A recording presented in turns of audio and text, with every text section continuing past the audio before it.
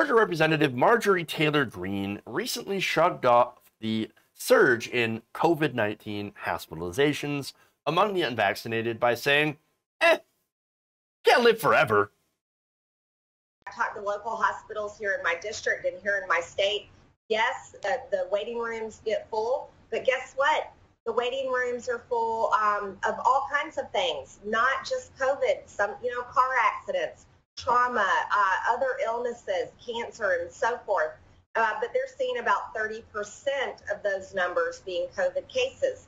So while the news tries to tell us the hospitals are slam-packed with COVID, that's just not the case. Everyone needs to get back down to common sense and remember that, we're human. We can't live forever. We are going to catch all kinds of diseases and illnesses and other viruses, and we get hurt sometimes. All right, so before I get into my commentary, I just want to thank Left Lane Vets for the raid. Everybody on Twitch, go follow them back. They're based, so everybody follow that channel. Welcome, Raiders. We're actually wrapping up the show with our last segment on Marjorie Taylor Greene, as you could see. So, there it is. Hey, people, look, they die all the time, right?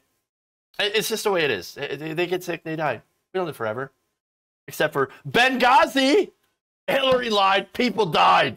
Obama. They lied. Ashley Babbitt. How dare you kill those American patriots? Oh, wait, hold on. I thought people died all the time. What are you talking about? Oh, you mean people with the virus that you don't actually believe in? Okay. Oh, great. Got you. Look, of course, she's full of crap. For one, she is out there minimizing a virus that is killing people. Of course, it's killing her people because this is a disease of the unvaccinated. But she's also lying about hospitalizations. Let me give you the actual numbers here. So one of the hot spots that's happening is in Mississippi. Big surprise. Okay, Mississippi is averaging nearly 2,700 new COVID-19 infections a day just during this past week. 54% spike in the past 7 days, according to data compiled by the Washington Post. The state reported more than 4,400 newly reported cases and 20 deaths on Thursday. More than 1,500 people in the state are hospitalized, and nearly 400 ICU beds are filled with infected patients. The number of ICU beds filled and the ventilators in use in Mississippi have surpassed the winter months, previously the state's worst period of the pandemic. That just shows how bad it's getting. Now, health officials in Mississippi say the state's hospital system, it's gotten so bad that it could collapse in 5 to 10 days if the current trajectory continues. The entire healthcare system in Mississippi will collapse. Understand, this is what we've tried to avoid. This is what the mask mandates are there to avoid. This is what the lockdowns were there to avoid. All right? Look, nobody likes wearing masks. I get it. Nobody likes locking down. Totally understand, especially when you have a government that will not support people during a lockdown. I get it. But this is what it was meant to avoid, having these hospitals that are filled up with people. Now, there's more. There's other states. Let me give you details on Arkansas. They have set a new record for hospitalizations, while one official in Florida County is urging residents to, quote, consider other options before calling 911. Hey, better not call 911. We're full. Sorry, can't answer. Like it or not, had a clip from a man whose wife has stage 4 cancer, had to go home early because all the beds are being filled by COVID patients. It's exactly what's happening. Exactly. This is a disaster. Statewide, 90% of Florida's intensive care beds are full. And that's it. And it's not because, we're just getting back to normal and there's other patients and people get sick, blah, blah, blah. No, this is mostly COVID patients. As our friend Pagan Communist mentioned, that there are people who have cancer that cannot get treatment. They can't go in because they don't have the beds and they don't have the staff. So she is lying. She is gaslighting. She is completely ignoring the reality on the ground. I doubt very much that she spoke to even anyone who was a doctor or a health official who was in the middle of this of this crisis. It was actually dealing with these surges. And what's worse, by the way, this is all preventable. There's a way to actually put a stop to this, and that's to get a vaccine. Get a vaccine, wear the mask. We can end the human carnage, and that's what this is. It's carnage. By doing these two very simple things. It's amazing. Vaccines, they're actually free.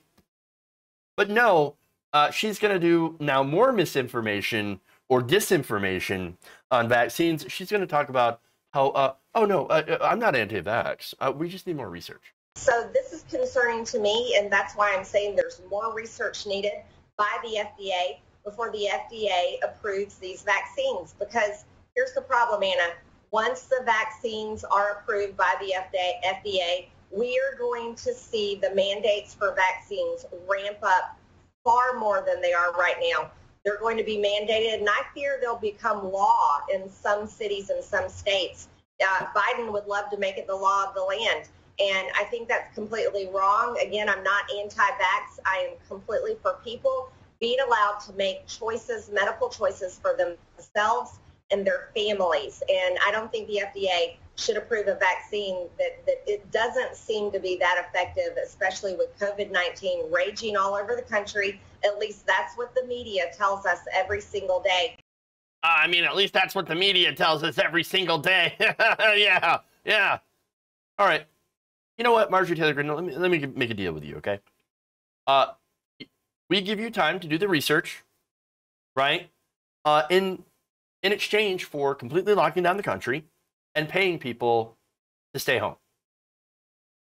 You can give people enough money to stay home. You know what? Hell, we'll throw in some subsidies for small businesses, only small businesses, right? While we shut down the economy, while everybody stays home, gets paid to play video games, while you do your research. All right? Are you up for that? I mean, I'm totally up for that. Oh, you don't want that? No, of course not. Of course not, because you don't care if people die. I love how she says, I'm not anti-vax. No, you are anti-vax. You rail against vaccines. You sow vaccine hesitancy and doubt. And there are communities, by the way, the Black community is a great example, that have reasons to be vaccine hesitant. Or in Canada, for example, the Indigenous communities, they have reasons, they have legitimate reasons to have some vaccine hesitancy, right? You're making it worse. You're making it worse by going out and spouting these ridiculous conspiracy theories. The vaccine is effective. It's actually very effective at not only preventing death, of course, from COVID-19, but also from you getting seriously ill from COVID-19. And also preventing hospitalizations, which right now is really bad. There is a lot of hospitalizations going on as a result of COVID-19, which, as I mentioned, is preventing other people from getting care. And it's already bad enough in this country, since we don't have a single-payer healthcare system, we don't have Medicare for all. But you're just making it worse. You're making it worse. And by the way, the hospitalizations and deaths are all among the unvaccinated. And I'm not saying that you can't get a breakthrough infection too, from the way that from how much more contagious the Delta variant actually is. But most people who get a breakthrough infection end up only having mild symptoms, right? In the unvaccinated, it's far worse, even if you don't die. And I know there's nuance to this, but here's the thing. People can get seriously, like, lifelong injuries to their organs, their lungs, from having COVID-19, even if they survive. They can damage your lungs. And by the way, you can also get something called long COVID, which, again, you deal with these COVID symptoms for a very, very long time, and you never seem to get rid of it. And by the way, long COVID, fun fact, this is for you guys, right? You MAGA, you Chads over on the MAGA side who think, yeah, I'm not gonna get the vaccine. I'm strong, right? You know that getting COVID-19 can give you erectile dysfunction. Get your prick. Save your dick. Real simple. Real simple. That's all I'm saying. Don't listen to Marjorie Taylor Greene. She's a complete and utter dipshit. She's only looking out for herself. She's, one of the hogs that believes in all these ridiculous conspiracy theories that will get you killed or make your cock not work. Something to think about. You should get the vaccine. If you enjoyed this video, please give us a like and share with your friends. You can subscribe and help out the channel by becoming a patron. It's patreon.com/Jeff Waldorf, or you can become a channel member as well by hitting the join button below.